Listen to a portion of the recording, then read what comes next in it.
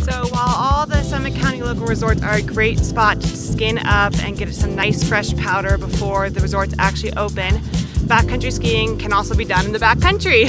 You just want to make sure you're being safe while you're out there, make sure you have all the right gear, you've taken one of your AVI courses or have learned from your local ski patrollers.